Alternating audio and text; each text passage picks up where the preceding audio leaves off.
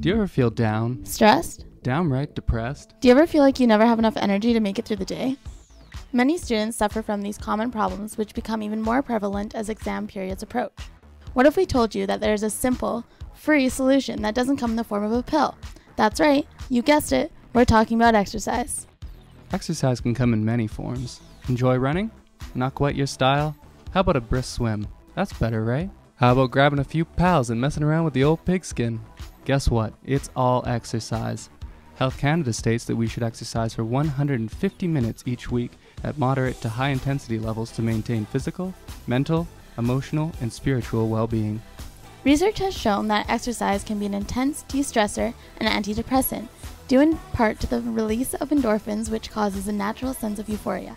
It can also increase energy and regulate sleeping patterns, which can lead to optimal mental awareness. This is definitely helpful for all you students cramming for that calculus final. Looking for more reasons to exercise?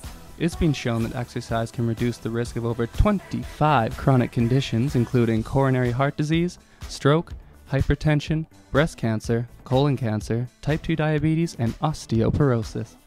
So before you go in line for that 5th coffee and chocolate chip muffin, yes, we're talking to you boys and girls, remember, exercise is free, muffins are not.